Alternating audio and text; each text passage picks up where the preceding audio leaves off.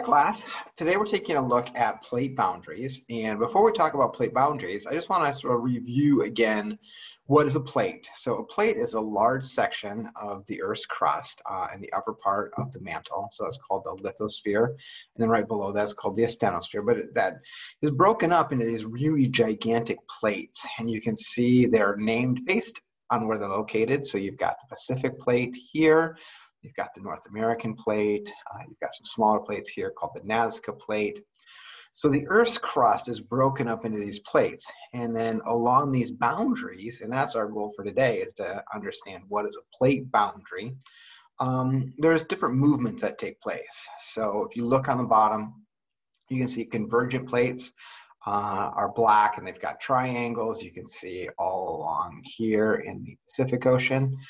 You've got divergent plates. They're somewhat blue intermixed with red right in here as an example. And then you've got transform plate boundaries, which are red. And the red typically are in between the blue. So in other words, transform plate boundaries are found in between divergent plate boundaries. So today we're taking a look at each of those individually, and let's start. So here's a cross-sectional picture, and in a cross-sectional picture we can see sort of what's happening on the inside of our planet. We look down below, again we've got the lithosphere, and again the crust is called the lithosphere, and now if that lithosphere is in the ocean, it's typically made out of a magma that turns into a black rock called basalt. And then over here we've got continental crust. And typically the continent is made out of a rock that is called granite.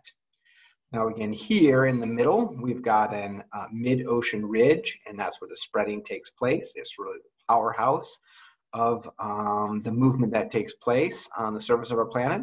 And then where it's separating in one location, it's got to be colliding somewhere else. So you can see here, there's a collision, and that plate is getting jammed back down. And then over here, again, that plate is getting jammed back down. Again, it will remelt, and then that remelted material is going to come up and form new volcanoes. And again, here, that remelted material is going to come up and create volcanoes on the coastline. So again, to briefly review, we've got the mid-ocean ridge, which is a divergent plate boundary. We've got sort of a collision here, and then we've got a collision over here. And then that represents the convergent type of plate boundary. And then you take a look over here, we've got the starting of, say, a transform boundary, and then a small little transform boundary over in here. And again, that transform boundary is in between this part of the mid-ocean ridge and then this larger section of the mid-ocean ridge. So divergent plate boundaries are found in the center of each of our major ocean basins. And let's take a look at the Atlantic Ocean first. So right down the center of the Atlantic Ocean, again, would be called the Mid-Atlantic Ridge. And then if we follow it across, over here, we've got it sort of in the Indian Ocean. And again, really common name, Mid-Indian Ridge. You follow that across over to this side, and then now you are entering into the east side of the Pacific. So it is called the East Pacific Rise.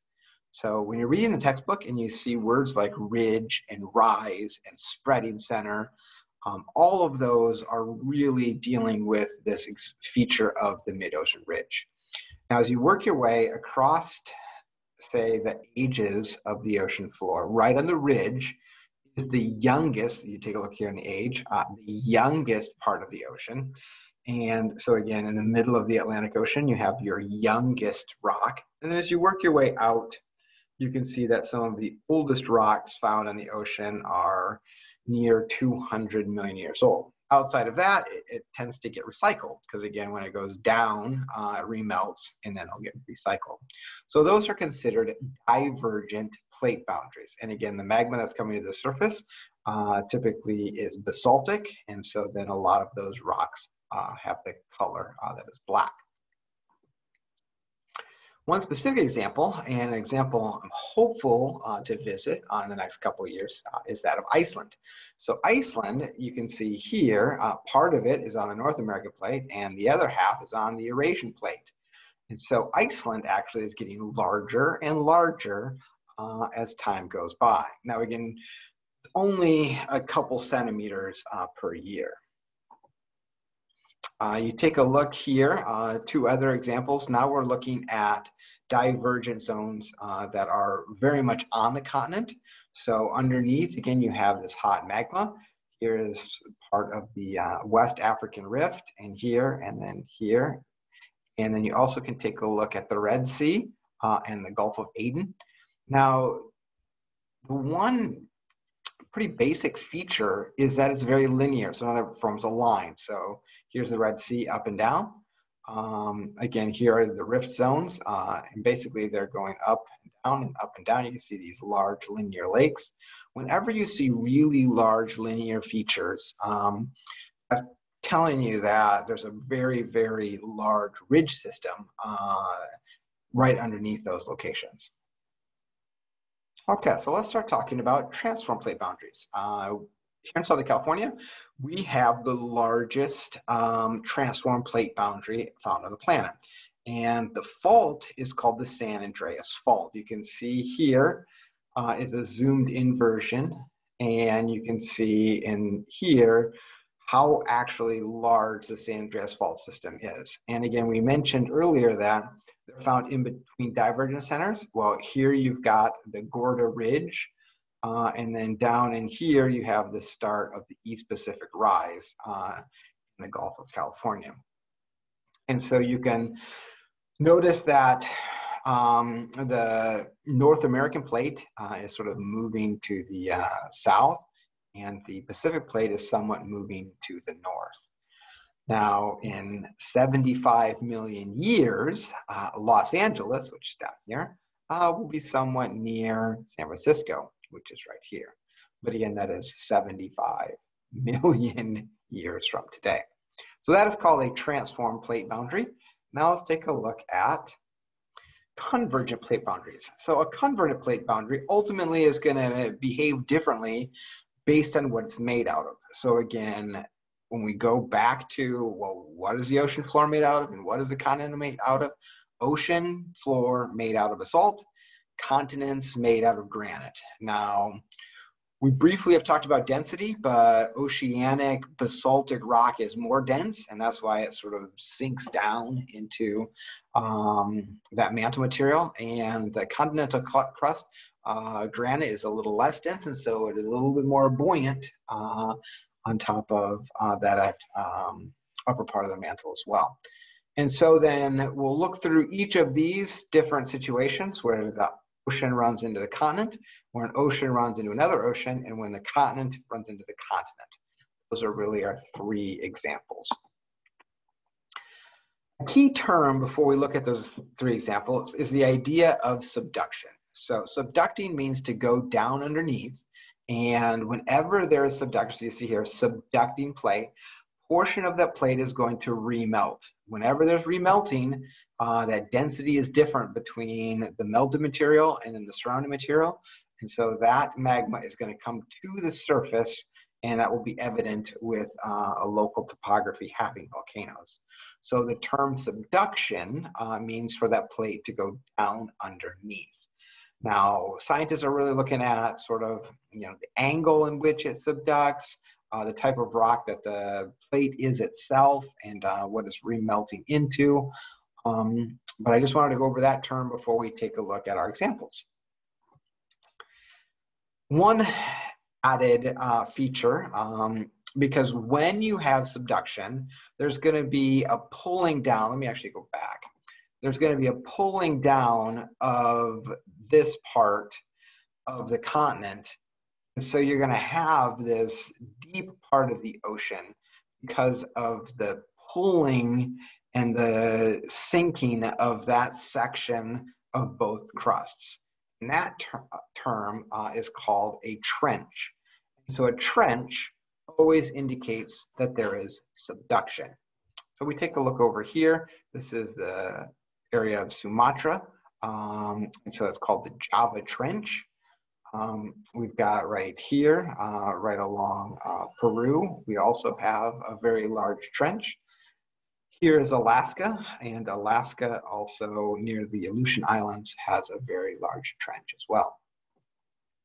So when a continent is collided with an oceanic plate, the ocean is more dense and so it sinks. So that oceanic plate goes down and it remelts, and then there's a trench right along the continent. Some of your classic examples would be the Andes mountain range, and then just north of us in Oregon and Washington State, in the very northern part of Canada, there's this mountain chain called the Cascades, which is also formed by a subducting plate going underneath to create the volcanoes that we see on the coastal ranges. Now, when two oceanic plates collide, the oceanic plate that is older will sink. So you take a look here, you can see again the ocean plate going down and sinking. But if you're thinking again of the Philippine Trench and Japan, the Pacific plate is older. So that plate actually is the one that is going down and it is sinking. And so you can see here with the Aleutian Islands, those islands were formed because the old Pacific plate is going underneath to create these islands right here. So that is called ocean to ocean convergent plate boundary. The last example is that of the continent to continent plate boundary. Now, granite, it's sort of like two blocks. Those two blocks are coming together. Not one is sort of going underneath, so it just piles up higher and higher. The most classic example, and again, the largest mountain range in terms of height above sea level, is the Himalayan mountain range. So you can see here, we've got the Indian plate and the Eurasian plate. It's colliding together to create this mountain chain of the Himalayas. Now you can see it's taken a long time. Here's India 71 million years ago, and then 55, and then 38, and then 10, and then it's colliding like we see today. So there's no subduction. The mountains are just piling up, and again, it's based on it both being made out of granite. So before we close out, I want to introduce a term called accretion, because again, whenever there's ridges, they're pushing islands and island arcs and some large plateau areas into continents. Well, those things are just going to get scraped off on the edge of a continent, and that is called accretion. So that's a little bit today about plate boundaries and some examples for you to take a look at. I hope you guys have a great day.